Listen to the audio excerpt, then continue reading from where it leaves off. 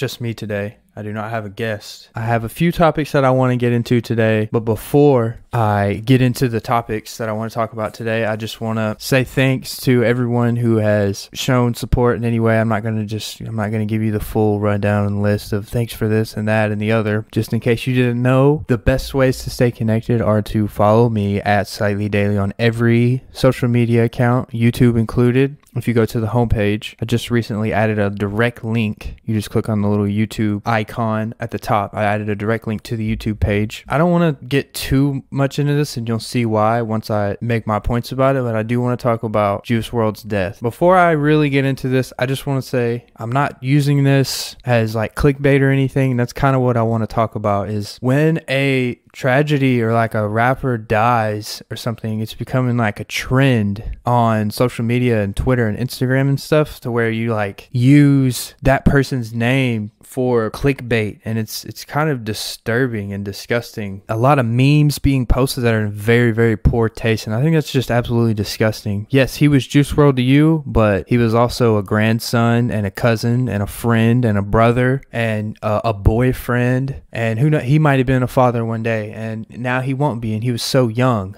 I got to see him at Bonnaroo this year, which I feel very thankful for that, because he had such a short career. I mean, I'm sure he toured a lot and had a lot of shows, but a lot of his fans didn't have a chance to see him, and thankfully I was able to. Before I get right into this next, I just want to say follow at Slightly Daily and go to slightlydaily.com. Also follow me on Apple Music at Slightly Daily. Look me up. I just made a cuddle season playlist, whatever you want to call it, for you and your boo. Now I want to talk about the fact that it's Friday night and I'm sitting here in front of this camera. But no, I want to talk about, before I get off here, I just want to remind you guys that there are many, many ways for you to stay connected. This is episode 5 of the Slightly Daily podcast. I'm gonna have more guests on here.